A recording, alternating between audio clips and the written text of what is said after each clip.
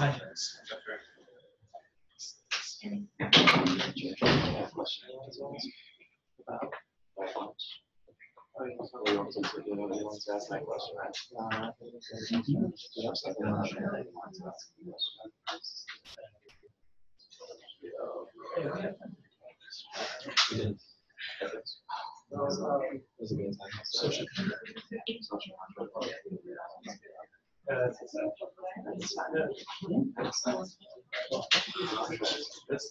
Social contract violates by making.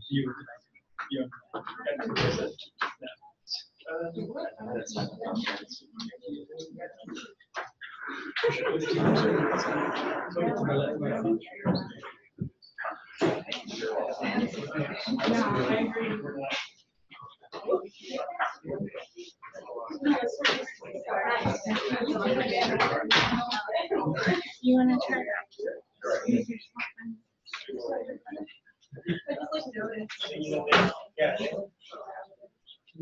So thank you everyone for coming to the February Peace, Justice, and Human Rights Colloquium. This is not only a monthly colloquium that we have, but it's also combined with the Division of Student Affairs and other programming for Black History Month during the course of We're very happy to have with us Professor Carl Suddler to present his research, which is extremely timely, kind of dealing with issues of youth and issues of crime and punishment. And the title of his presentation is, the way I see it, Reframing Black Youth and Racial Injustice. So let me provide a little bit of a background on Dr. Suddler. He's assistant professor of African American history in the Department of History here at FAU.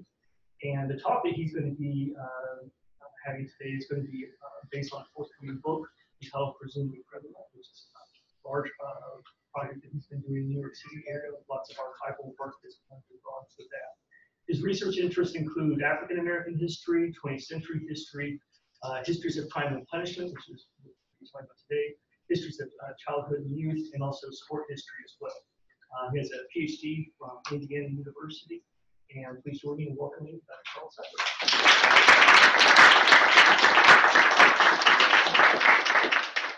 Okay, thank you. And I think the elephant in the room. How many points does Professor Headley give me that? Thank you to my colleagues who showed up as well. Thank you to the Peace, Justice, and Human Rights Initiative for existing, right? For being a thing.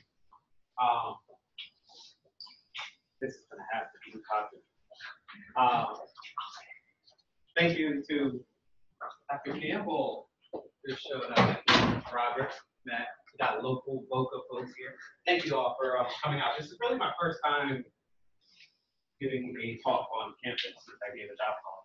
You know? And so a lot of folks, a lot of students aren't familiar with who I am. Dr. Roper just did a pretty good introduction, right?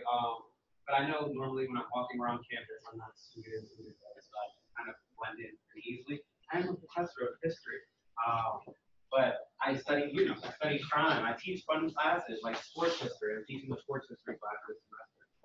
Filled up pretty quickly. But I say all that to say, my interests, as fun as they might seem, sometimes get really, really depressing, right? So part of what we're going to learn about in this talk is that, everybody's always like, oh man, you study race and crime, you study youth and crime, it's timely. Part of my job as a historian is to show that it's always been timely and there's hardly ever been a moment in which it wasn't, right? So what I wanted to do with the talk today was, I'm treating it as my first unofficial book talk, if you will. I'm in the production phase of the book. The book is coming out this fall.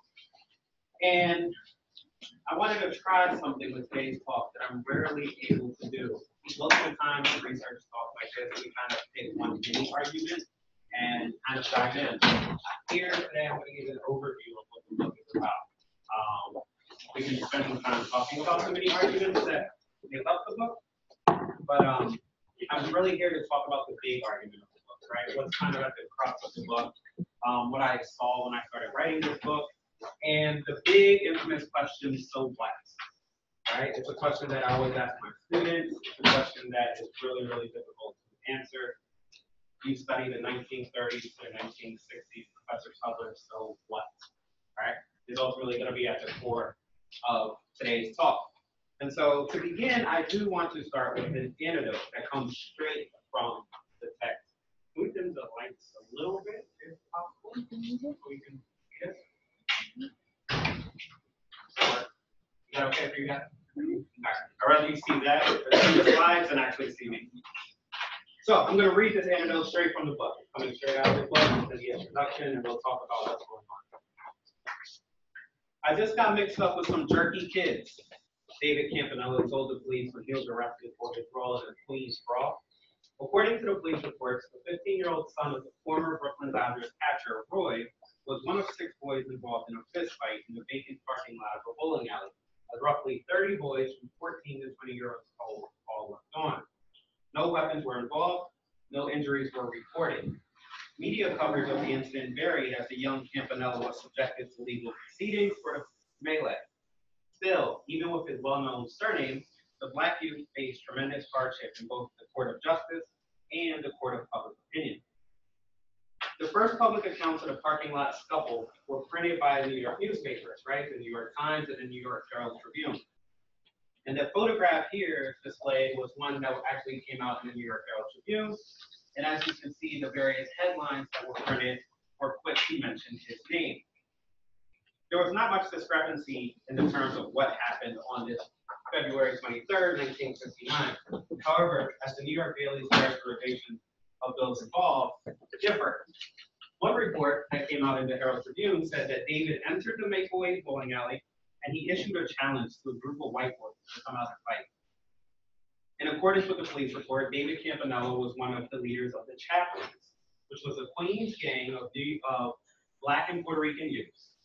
The reason for the clash, at least according to the Herald Tribune's report, was that the Chaplains had been piqued over their territorial rights in Flushing, and they felt that they were being taken over by this unidentified rival gang. That unidentified rival gang was the Champions, was a group of white guys who resided in the same neighborhood as the Chaplains.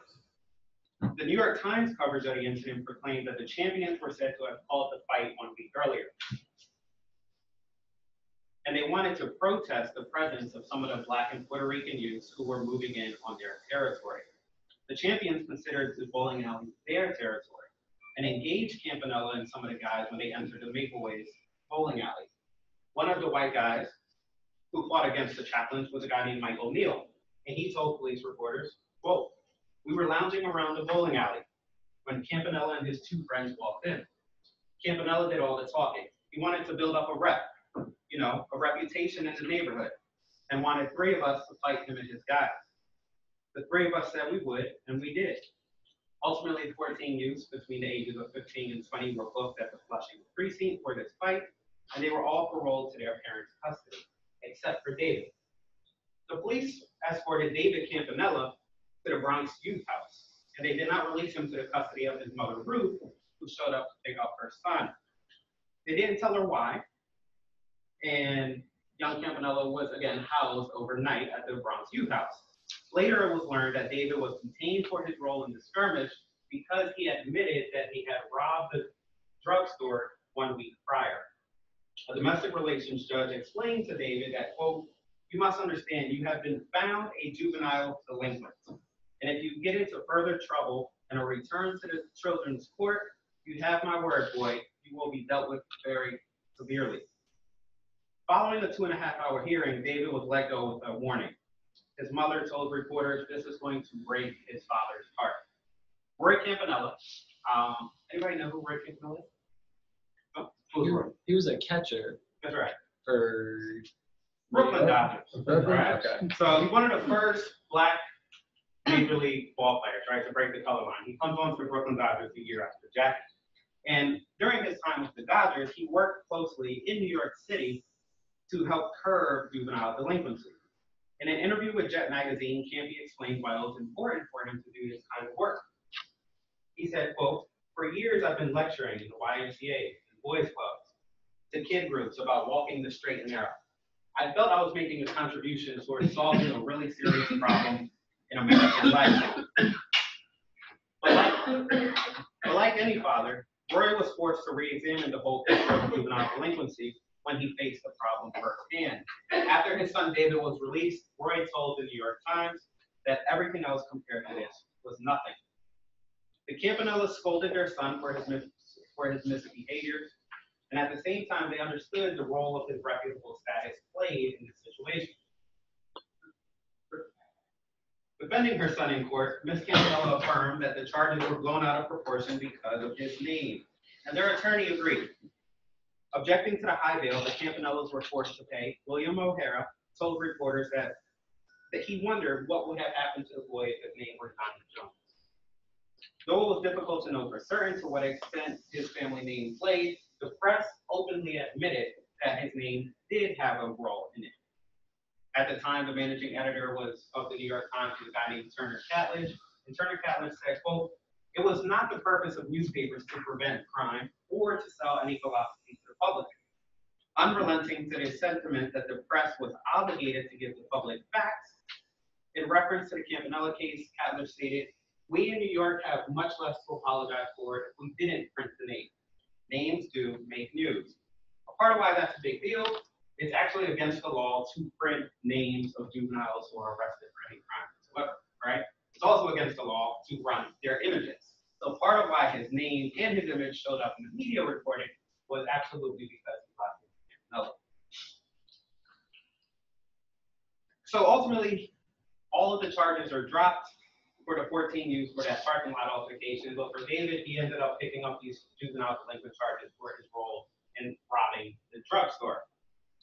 The domestic relations judge at the time who was working the case was a woman named Sylvia Lease, and she told David that she explained to the Campanella family that she didn't expect him to get any special treatment or sympathy as the son of his father, but he should get the same chance as any other boy. And Justice Lease was right. David Campanella did deserve the same chance as any other boy. And though the coverage of the case varied, Campanella's actual experience with the juvenile justice system was actually right in line with what many Black youth encounters with the carceral state in the mid-20th century looked like. David had all the interests of all the boys his age. He played sports. He liked to sing. And prior to this incident, he had never gotten in trouble. Justice Lease, the judge overseeing the case, actually writes that the things that got him in trouble were not typical of his behavior. Nevertheless, his attitude toward authority reflected a familiar distrust that many youths of color retain. They didn't trust the system. But a Washington Post editor asked the big question: why? Right? Even the scars of his race was how it was explained, right? Even the scars of his race must have been slighter for him, since his father was so conspicuous an example of how even deep-rooted prejudice can be overcome by merit and personality, right? So he had a good life. What was it about young David Campanella that didn't fit this kind of profile of what it meant to be a juvenile delinquent? He wasn't suffering from parental neglect. He lived in a very favorable environment, and still people were forced to deal with this question, right? Why did David become a delinquent? Presumed Criminal tries to answer this question. For David Campanella, and for the thousands of Black youths like him who find themselves navigating a justice system that is constantly being shaped and reshaped by extension, never revision, and by punishment, never prevention. Cautiously throughout the monograph, I use the labels Black youth and juvenile delinquency. It is important to understand that these can be taken in very different light, depending on their social setting, right? So when I say Black, I'm using it much like the proper noun African American, but I'm also employing it to those that are connected to the African diaspora, right? So when I'm talking about Harlem in the early 20th century, we're talking about Black Caribbean folks as well as African Americans. When I say youth, I am referring to men and women up through their early 20s, even though we know in legal proceedings this varies across race and gender. And when I say juvenile delinquency, I generally refer to antisocial behaviors or criminal acts that have been categorized by the state. So I began the monograph in the 1930s.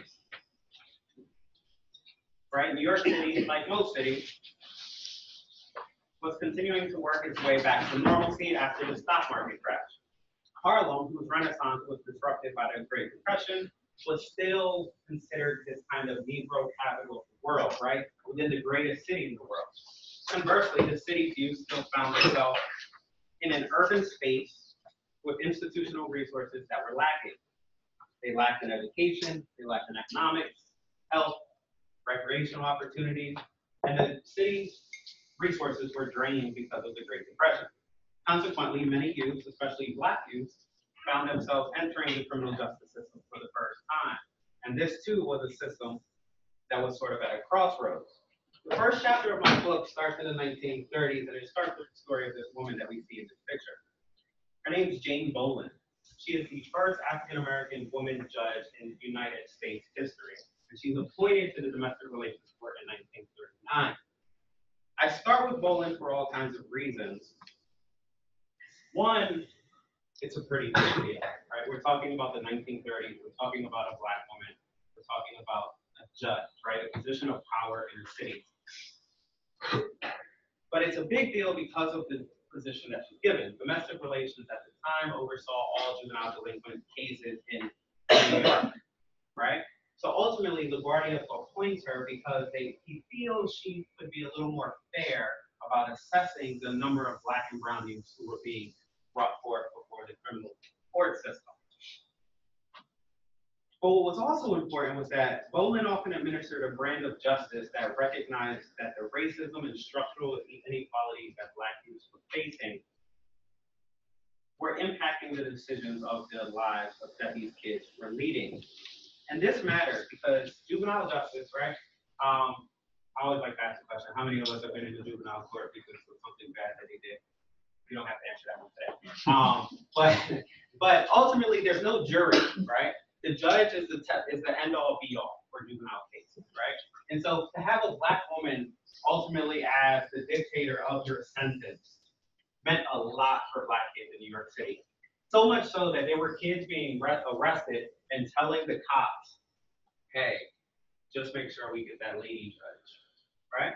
Because they were sick and tired of going before a white man judge, right? Who felt that, at least from the youth perspective, they felt they couldn't trust it. So there was a little more trust to be had here. And this marks a pivotal moment in terms of understanding how New York's narrative is somewhat different, but at the same time, the same.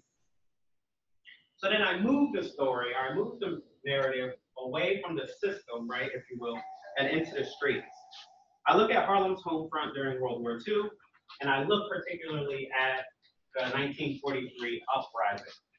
So Harlem in 1943 joins a series of rebellions across the country, and this one was a specific kind of response to systems of discrimination, against segregation, and in particular against police brutality in the 1940s. It was a riot, if you will, right, that was sparked by a Black military officer who was shot and killed by a white policeman. And the public protest called attention to the plight of Black New Yorkers in the 1940s, especially young Harlemites. The excessive policing that was used to quell this uprising is something that had a lasting impact on Black and brown community, right? Especially in New York City.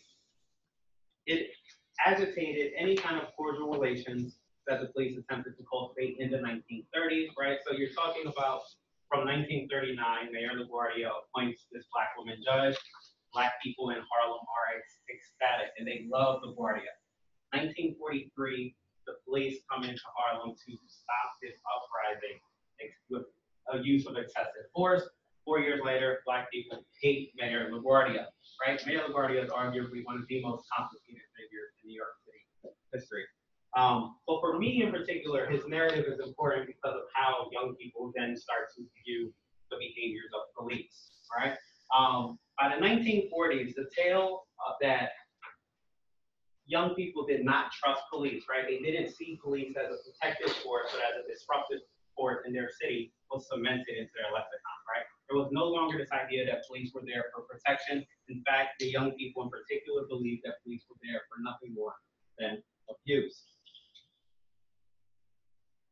The two subsequent chapters, right? So I start with looking at the juvenile justice system. I then move it into the streets to talk about police-community relations. The next two chapters are really really theoretical, right? I talk about the constructions and the deconstructions, if you will, of youth, race, and crime in New York City. And these are important, right? Because these are going to be the actors who some people might say have a say in who is considered criminal or who can be shaped who's presumed criminal. So we're talking about folks like politicians. We're talking about print media. We're talking about the media in general. We're also talking about social scientists. We're talking about athletes. We're talking about celebrities, right? They all have a say in the public discourse on youth crime. The picture here is actually one of the first police athletic leagues in New York City, right? The police athletic league was kind of this, anybody familiar with PAL, right? What's the police athletic? I just know it from the baseball standpoint. It was basically a state-sponsored team where you interact with either ex-police officers or current police officers. Right. So ultimately, they use organized play, right, as sort of this idea to try to build a relationship on really in how young people are going to view the police, right, in their community. Right. They wanted to see them as friendly. Right. Police Athletic League becomes known by the acronym PAL, right, and they are supposed to believe that the young people should view the cops as such. They want them to be their pals, right? So these are the kind of interactions that I start talking about in the middle of the book, right? Because these to me have the most lasting impact on who is presumed criminal. In New York after the war, just like after any war, there's all this kind of heightened publicity, if you will, about crime waves happening. And a crime wave takes place after World War II in New York City, but it's much more fabricated than it is factual. As the crime wave sensationalism plagued the city after the war, debates surrounding the legitimacy of its rhetoric, its causes, and its impact on the community, as well as prevention plans on how to stop it, transpired. In this moment, Black crime discourse reestablished itself in very similar vein to what went on during the Progressive era, right? So we really start talking about it's the social factors that are leading people to commit more crimes. But in the Black community itself, right, Black folks are saying there are no more crimes being committed in the Black community than anywhere else, right? So there's sort of this combative narrative, right? Black folks are saying there aren't more crimes. White people are saying, look at the arrest rates. Black people are getting arrested in enormous numbers. They must be those who are being considered more criminal, and it's because of their impoverished conditions, right? So it's sort of this double-edged sword. On the one hand, police arrested Black youth in particular in higher numbers, which reinforced this racialized perception of the crime wave.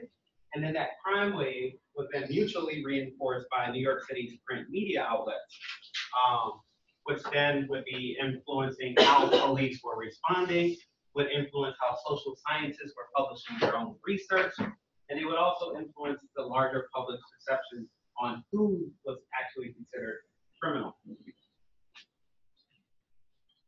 By the 1950s, there was little doubt that youth crime became a nationwide concern, and it warranted the attention and the resources of any who were willing and able to address the problem. When the United States, this is another moment, right? This is probably the second moment in the U.S. history in which they actually commit fully to curbing youth crime. The first time would be in the Progressive era, and what we saw out of that was the establishment of the juvenile court system, right? In the 1950s, we see almost, in today's age, it would be like millions of dollars going into juvenile prevention programs. Here, I dissect the effectiveness of those anti-delinquency efforts. Because what we know is that the money is coming down from a national level, but by the time it makes it actually into Black communities in particular, right, they have the pennies left over. This is that moment in which a lot of white juvenile delinquencies burst onto the scene, right? Have rebel without a cause. You have this kind of worry of this kind of white anti-social behaviors that are coming up, right? They're tied to comic books, right? Kids are acting out. Our white kids are acting out because they're reading comics and they're thinking differently. So there's a lot of money that kind of trickles down, except a lot of that money actually doesn't make it into the poor Black community. So in fact, what you see is implementation through organizations like the Harlem YMCA, and they actually hire professional athletes like Jackie Robinson, like Roy Campanella, who are both seen there so that they can actually cash in on some of those resources, right? But they know if they have Jackie running a summer camp at the Harlem YMCA, kids are going to show up in big numbers, right? But beyond just kind of these large institutions, what we also know was that there was on-the-ground organizing that's often left out of the historical record, right? So there was a group in Harlem known as the Harlem Young Citizens Council. There was a group of young people who called on Harlemites and any New Yorker who was willing to listen to drop the term juvenile delinquency altogether and say we have to refer to this as our delinquency, right? There's nothing that the kids were actually doing to be able to shape the narrative around how youth crime was being portrayed. So they actually called on, right? So we think about today's moment, right, of young people being active, right? That has a very long history. In this moment, young people were actually calling on adults to drop the term juvenile delinquency completely and claiming ownership of their roles in it. Ultimately, what happens is there's just too many conflicting strategies, there aren't enough resources, and perhaps more importantly, a misuse of resources caused the efforts to fail in the 50s, and it reestablished the racial criminalization of youth crime that punished way more young people than it protected. And so I finished the book, or at least in terms of the chapters of the book, in the 1960s, for all kinds of reasons, right? Today marks, I think, what, the 50th, right? Anniversaries from the Kerner Commission, Kerner report. Okay, you think? All right. Right. So a lot of people. So I remember when I sent the monograph out, people were like, "Professor Suddler, you're ending your monograph in 1964. You know the war on crime starts in 1965, right?" I was like, "Never heard of it." You know, I know the war on crime starts in 1965, right?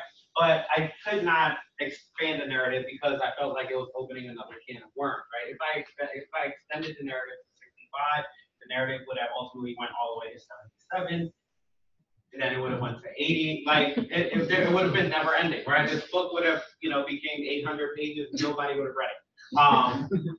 Nobody probably gonna read it anyway. But I'm gonna try to tell them. No, but so it was a very strategic ending in 1964 for that reason. But really, by the 1960s, ultimately, I'm making the case that efforts to create a fair and impartial juvenile justice system gave way to systematic and institutionalized racism. Right? There's no way of understanding the war on crime as anything but a racist fight against black. And unfortunately, we know this, right? So I used the case study of the Harlem Six in the last chapter. So Harlem Six were 6 young African-American boys who allegedly stabbed this white woman shopkeeper in Harlem. They all go to prison, or they all go to jail for at least 9 years. 4 of them were released after the 9th year, one's released after the 10th year, the other one was released in 93. All of them are under 18 years old when they get arrested. Even the guy who was paroled in 93, on his parole records, it was actually documented, like, his listed charges were TBD, right? He sat in jail as a 16-year-old in 1964 and comes out in 1993, right? With charges that were listed as to be determined. Something to think about, right? And so, again, I talk about this moment as sort of, by the 1960s, it's open war in terms of how forces are kind of tackling this issue, especially around youth crime. In New York City in particular, 1964, we see the first move to have stop and frisk be put on the books, right? It's still around today. We see no-knock legislation. Ultimately, what it did was it gave police the rights to go into people's homes without having to actually knock, right, to give warning, right? So they could just knock on the doors. And we know that these kind of anti-crime laws contributed to higher arrests in Black neighborhoods. Its youth would bear the brunt of these inordinate police practices, and thus they endured the stigma and the, if you will, of criminality. And so to wrap up, right, so I can kind of open this floor. Yes, my forthcoming book, Presumed Criminal, examines how the juvenile justice system and its associated authorities contributed to racialized constructions of youth criminality from the 30s to the 60s. But so what, right? And this is important because I do believe that Presumed Criminal offers timely historical context for contemporary debates around youth, race, and crime in the United States. For all its singularities, Black youth criminality resonates as a national concern. However, so few are actually willing to accept the reality of their plight. Psychologists have determined that Black boys are seen as older and less innocent than their white counterparts. Here's kind of this was from 2014, a guy named Phil Goff, at the time he was at UCLA. He has since moved on to John Jay College and started the Center for Policing Equity. But in this study, Goff and his co-authors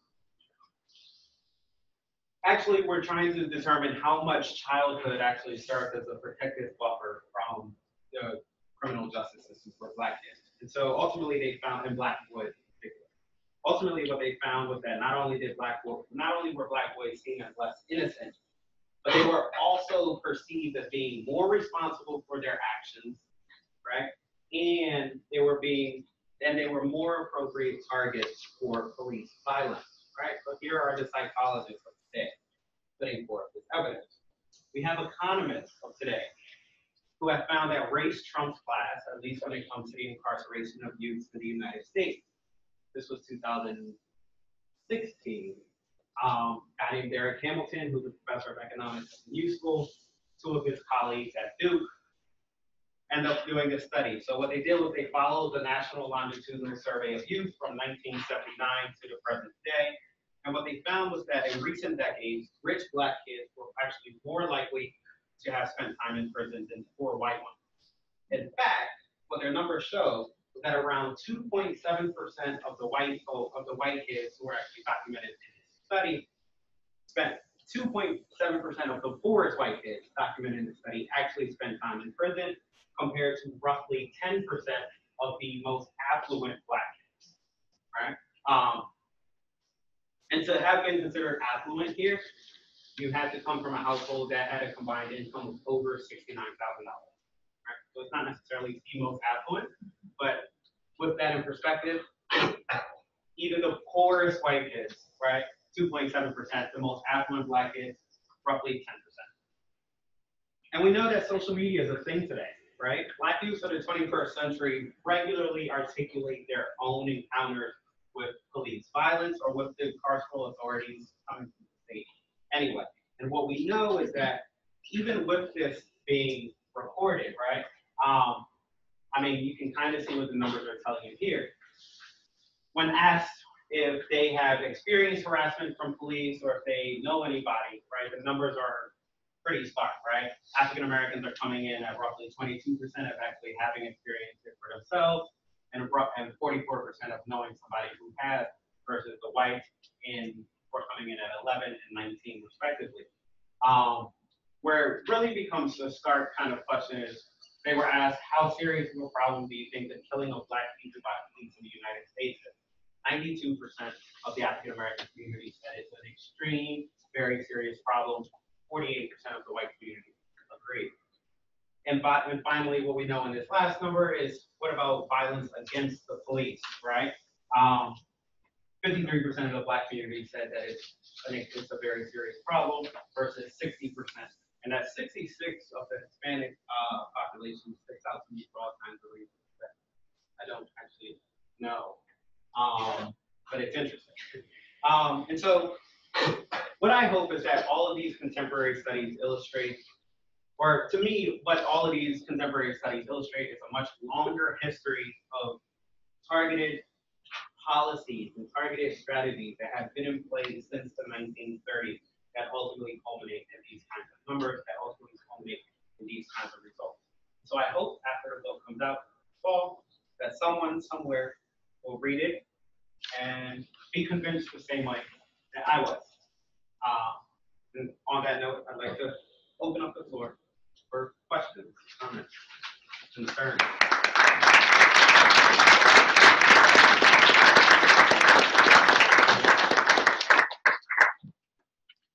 So Carl, I'll begin the questions. You start off the discussion by talking about your definition of what Black is and what youth is, and you talk about youth as being individuals into the early 20s. The state of New York, of course, classified youths and adults in a very different way than that particular definition. So I thought maybe you might talk a little bit about how the state regarded youth and how that impacted the sorts of trends that you're looking at. Yeah, so in our minds, right, when we think about juvenile delinquency policy, or when we think about who is considered juvenile delinquent, we almost instantly go to under 18, right? But in actuality, even that number has fluctuated over time, right? So youth is as much of a social construct, if you will, as race, right, in that regard. Somebody who was 14 in the 1700s isn't necessarily looked at the same 14-year-old today. And so regarding the actual policing numbers, it's not until actually 1952 that we actually start documenting arrests of those under 21 years old. Prior to 1952, the categorization of youth in police records was anybody under 21, right? In 1952, that number switches to anybody under 18, right? And then we actually have the categorical breakdown from 18 to 21. A part of why that happens is that under 21 number just becomes massive, right? And it's actually not telling us anything. So if we're going to categorize youth as being under 21, then what we're unable to know kind of where that target youth population is coming from with regard to the rest of it, right? And so even there, we start seeing kind of a fluctuation on who is considered young by the state. And so even today, right, New York City is actually going through this Raise the Age campaign, and it's recently moved its number to 17. Because up until 2018, 16 and 17-year-olds were actually imprisoned or jailed with adults, right? In New York. It was New York and North Carolina were two of the last states that actually imprisoned 16 and 17-year-olds with adults, right? And so for me, what that means is that there's this kind of buffer of youth, right? This is protection offered by youth status, right? And delinquency versus being designated a criminal. And for me, what I found was that this number is very race, right? It's very class. And so I extend that protection to Black kids in particular that are well beyond the age of 18 because it's been an extension done for white kids for decades.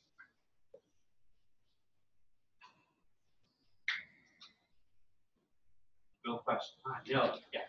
I don't know if my question is going to make any sense, but this explosion in numbers of youth detention, does it serve any purposes? I mean, it's caused by racism, we know that, but then which purposes is it serving? In the sense that, the explosion in detention numbers after Jim Crow were serving very economic purposes, right? Today, it's a private prison industry. Is there something of the sort that justifies this explosion in these years? In these years, right, in terms of the coverage, right, of the study, I'd say yes, right?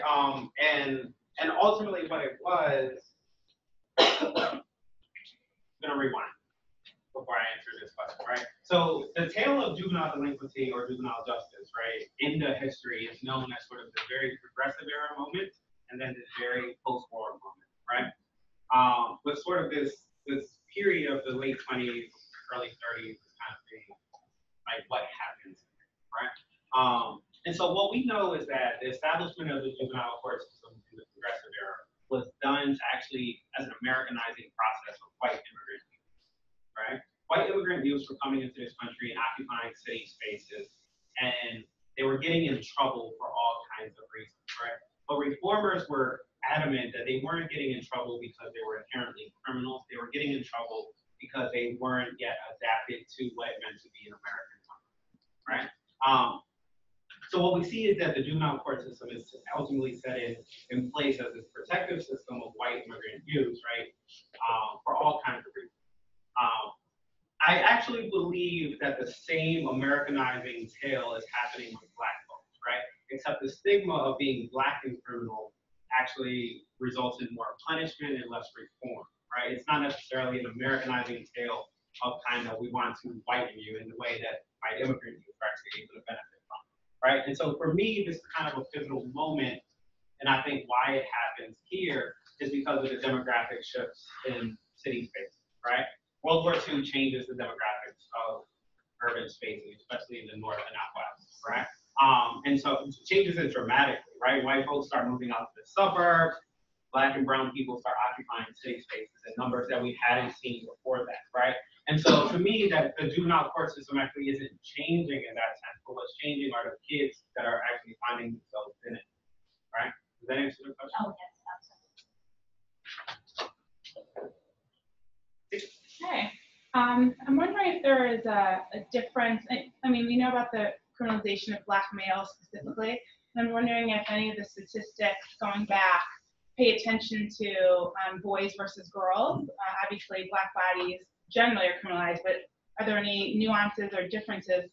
Absolutely, right? And so there is I want to say she's at DePaul, but she has a book coming out, Sarah, from UNC Press around the same time as mine, that actually looks at the criminalization of Black girls almost in an overlapping area.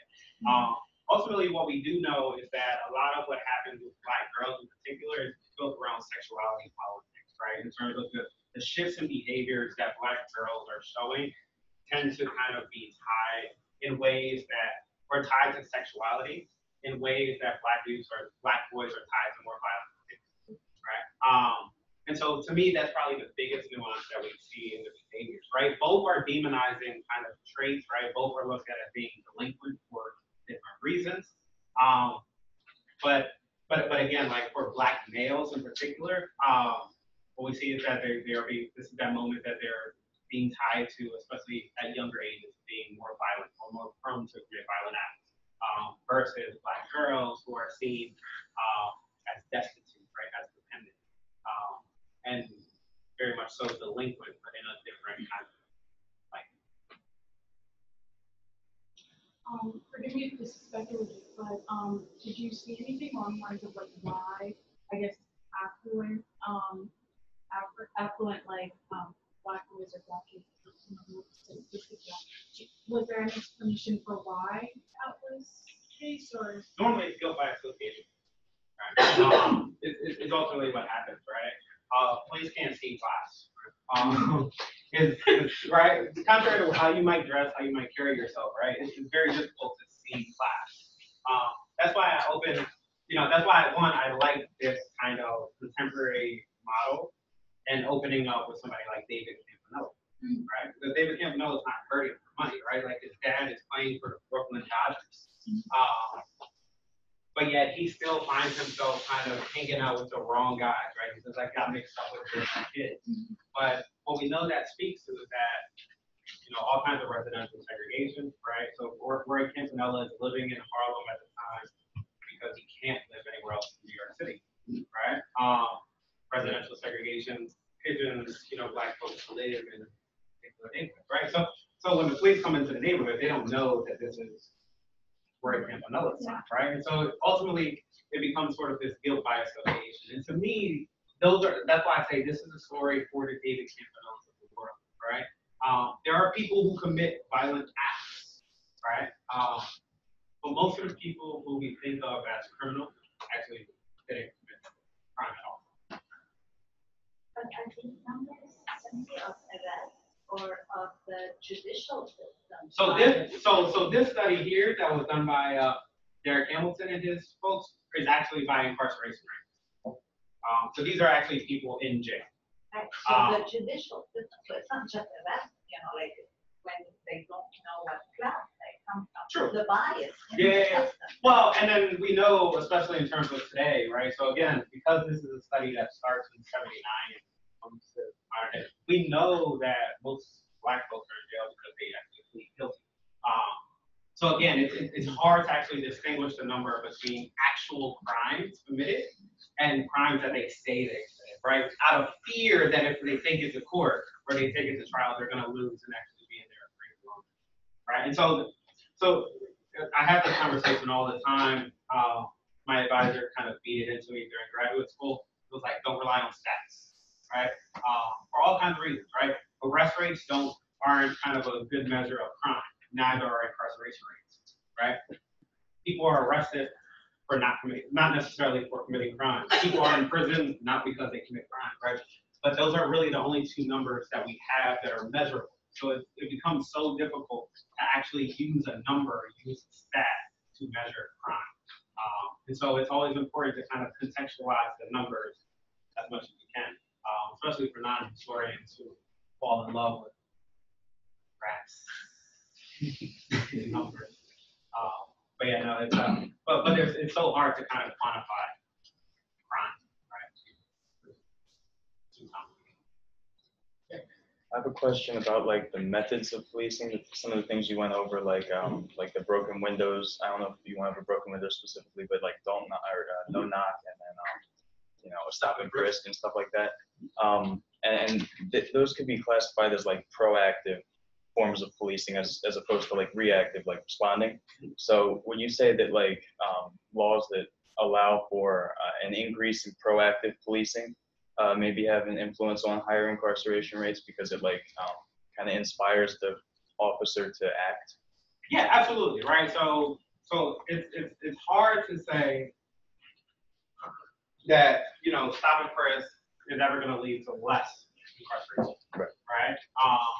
But I actually make the case early on in the book that some of the preventive policing measures actually also lead to high rates of incarceration, right? It's one of those things that because of organizations like the Harlem YMCA, because of organizations like the Police Athletic League, ultimately what happens is there is an extension of surveillance, right? And because of that extension of surveillance, you then start learning about certain behaviors that may or may not be being criminal, right? So in the 1930s, there's an organization that's within the police department called the Juvenile Aid Bureau. And their job is actually to document what are known as potential delinquents. That's it, right? That's what they label them. 90% of the case studies of delinquency in New York City at the time are potential delinquents. So to me, the proactive policing that we see in stop and frisk, right, it's as obvious as plain sight, right? We know where they're actually doing this. We can actually trace this into black or brown neighborhoods in ways that we know they're not doing in white neighborhoods, right? That kind of play with those numbers. But it's really that measure of preventive policing that I think also adds to this tale in ways that people have yet to kind of make complete sense.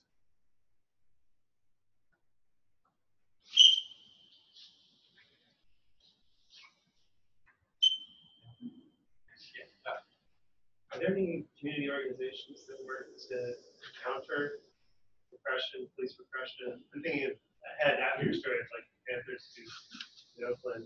Is there equivalent of that in the Caribbean?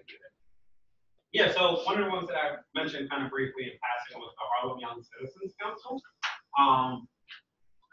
And these were kids, right? So ultimately it was backed by a guy named Samuel Richardson, who was a business owner in Harlem. But he was just footing the bill so that these kids could like have a place and space to kind of organize their own meetings.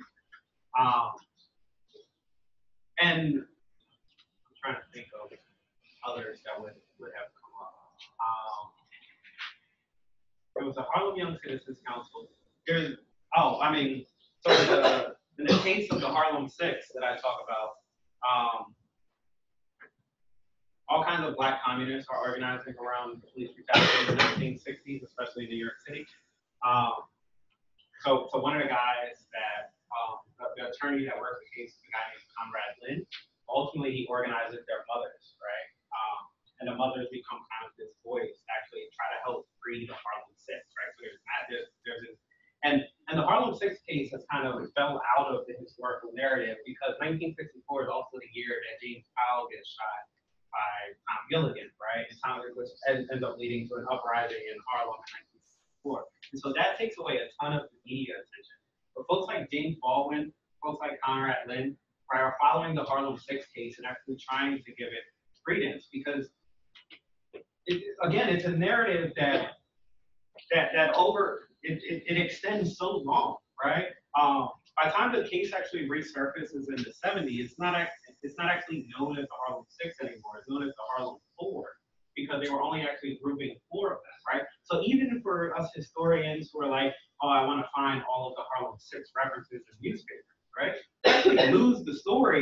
by only following it as the Harlem Six, because the media actually then portrays it as the Harlem Four, right? And the reason that the other two guys are kind of left off of the tail is because they ended up taking guilt pleas, right? So they ended up pleading guilty. So then it becomes, let's free the Harlem Four, but it's the same boys.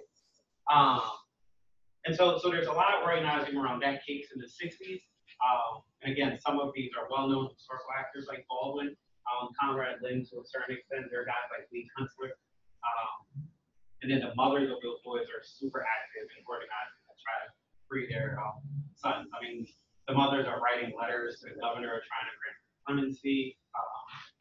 And so, yeah, so there's some work.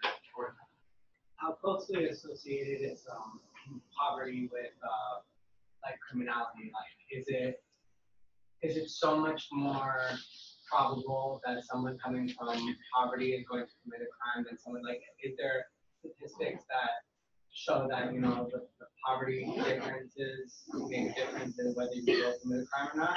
Because it seems as though like the police presence in Black communities or Black neighborhoods is associated with the people committing the crimes, but the justification, or not the justification, but the reason for them committing the crimes is because of their circumstances.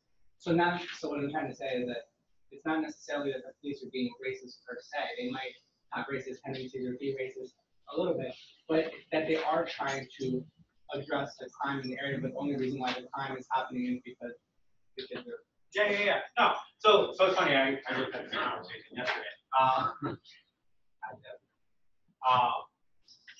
With Professor Strasser. And so, yes and no, right? We do know impoverished circumstances may lead to all kinds of efforts to go around the system, right? Be resentful. Not necessarily be resentful, right? But in the poverty case, what we're typically thinking about are like property crime, right? It's very hard to make the case that poverty makes people quote unquote more violent, right? And so it's important to distinguish what kinds of crimes we're talking about in terms of time and Non-violent crimes, right? Right. And so in impoverished neighborhoods, are people more inclined to sell drugs, right? Right. And that speaks directly to their inability to find work elsewhere, right? So they have to make ends meet, perhaps, right? But we know in affluent white neighborhoods that white kids are selling drugs in very high numbers, right? And so it's the policing of that behavior in those neighborhoods that ultimately leads to higher arrest rates. So it's easier for police to address it in the low-income neighborhoods, because then why wouldn't police address it in the white neighborhoods if they're selling more? Resources. Is the short answer there, right? We know if a white kid from an affluent neighborhood gets locked up or gets arrested for selling weed, he may or may not have access to lawyers that are going to make that cop's life in a way that the person in that poor urban neighborhood won't, right? And so access to resources in affluent neighborhoods actually it's not necessarily seen as sort of as much of a problem, right? They don't target it nearly as much. But ultimately, I do want to make the case, right, that what we know is that in the 1930s, this tale is coming on the back end of people genuinely believing that Black folks were biologically inclined to commit more crimes, right? So to shift the narrative to social kind of conditions that are breeding, quote unquote, breeding crime was progress, but it's not without problems, right? Because then what was built into that argument is that people who live in poor neighborhoods are more inclined to commit crime, when that's actually not necessarily the case, right? There are plenty of people today who live in poor neighborhoods who don't know where to go buy guns, who don't know where to go buy Not weed, necessarily, don't know. but is it the case? Not necessarily, but is it the case? What do you mean? You said it's not necessarily, meaning it doesn't follow necessarily, but is it the case that in poor neighborhoods there are more crimes? No. Okay. Yeah. It's about the response to that. Yeah. Does that answer? Absolutely. Got time for one more question if anyone has one. Who wants to ask that last amazing question? Volunteer. Oh, no, I don't have a question. No, It's a question. We'll let her go. Oh, Wait, Yeah. have the numbers increased significantly since this graph? Have they changed? Since 2016. I'm sorry, I was looking at the numbers. Oh, no. So it's a study that, so the National Longitudinal Survey is actually like this, it's a study that just tries to follow people's lives, right, voluntarily as like, so it's like the documentation of stuff, right? But this survey actually comes out, or this graph is actually reflective of as current as 2016, right? But people who were born in 1957. Make sense? All right, so that was a fast one. Okay. I remembered you said previously about how it's not necessarily acknowledged I guess within the psyche of I guess I don't remember the exact words you used, but you were talking about how there was like this deficiency to like commit crimes and stuff, and how it's not necessarily acknowledged. I was wondering if you could like elaborate on that. In the response to the question. No. This was previously. Don't remember which study it was. This was shortly after the Harlem States. You were talking about how let's see. I'm sorry, I'm trying to find Was it based on the study that talked about? Yes. So what's the question? Because I remember you said it was like you were talking about the psychological aspect of I guess like black boys, black kids getting like not getting charged, but like committing crimes and stuff like that.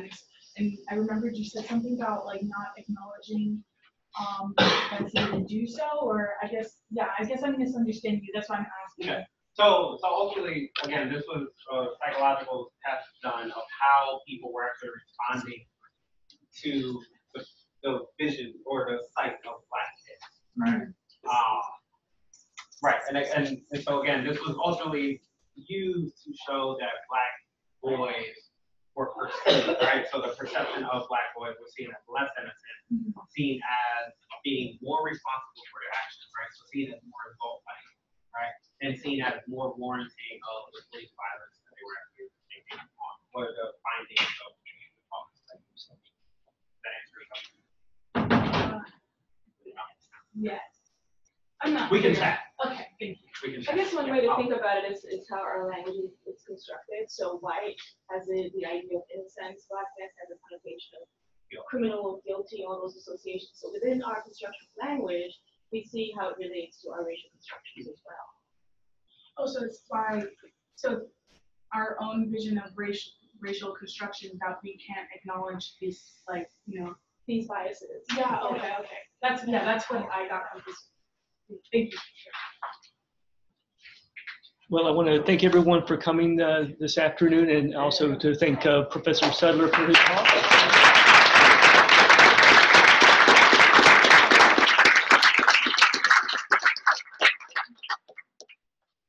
And we look forward to seeing the book come out.